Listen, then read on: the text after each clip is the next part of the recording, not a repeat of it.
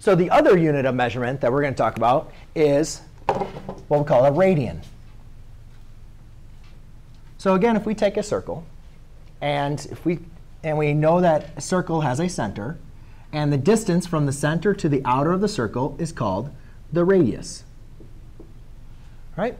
Now, I know some of you guys hopefully have cooked some pasta or seen some dried pasta, like spaghetti pasta. Dried pasta, right? You put it in the hot water, and then it becomes flaccid, right? It's movable. You can do whatever you want with the pasta.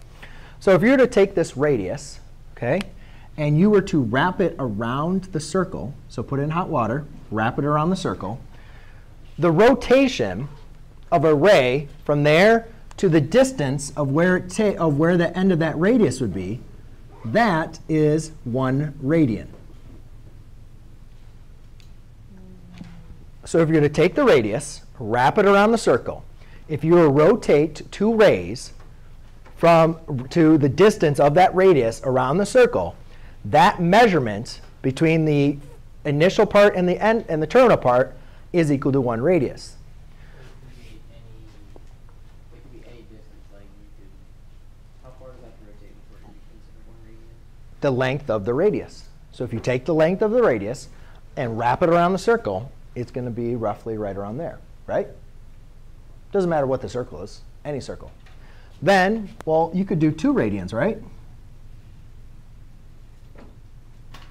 So if you wrapped it around here, you would have 2 radians.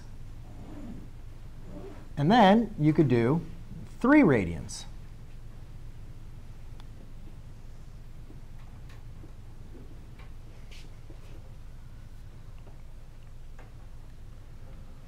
Now, 3 radians gets close to being all the way around the circle, but it does not actually go all the way around the circle.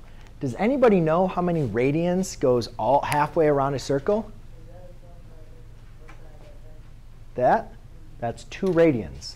That's to represent, this would be the measurement of 1 radian, 2 radians, and 3 radians. OK? Huh? Yep. Yes, Lau, you want to answer it? Yeah, 2 pi's or tau. I think that's it.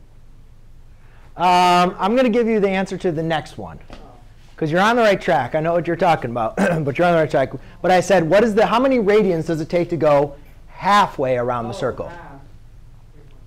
3.14159, and it goes on and on and on and on forever. And it's pi. So ladies and gentlemen, the distance halfway around the circle, in degrees, you guys almost always know that. Oh, it's 180 degrees, right? Any of you guys do like any kind of sports, you do like a 180. Well, if you guys think about it, how many radiuses can you wrap around to get to half the circle? You can't do 3. It's more than 3. So this little area right here, that little portion that you need to get to is the 0.14159. So the distance of halfway around the circle is pi. So if you took an angle and try to do half of the circle, that angle is pi. However, Lyle, if I wanted to do the distance around a whole circle, that would be 2 pi.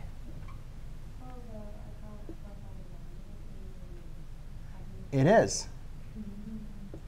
We're not talking about degrees.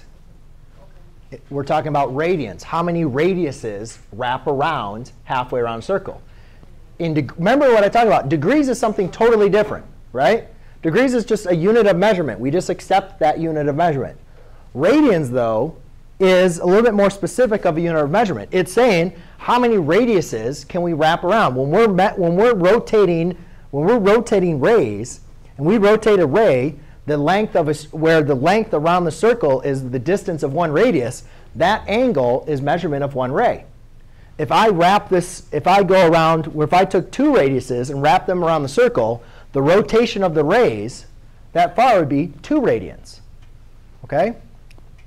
And then halfway around the circle is 3 radians.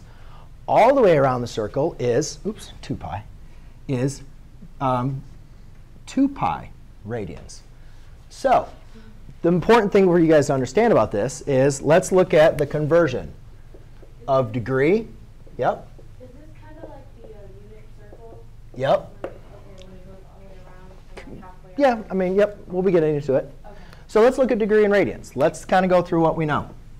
If I said the degree was 180 degrees.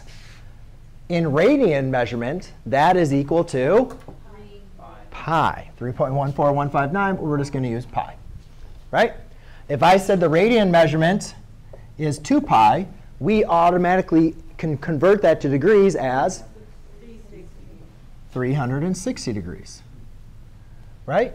And then we can start having fun with this. We could say, hey, what about 90 degrees? What would that be? 1/2 pi, right? Well, instead of writing it 1/2 pi, which is correct, we write it as pi over 2. OK? And we'll be doing more of these in this class. But do you guys see how these are equivalent? OK? It's just different units of measure. We have the degree, and then we have the radian. OK? Just different units of measure. All right?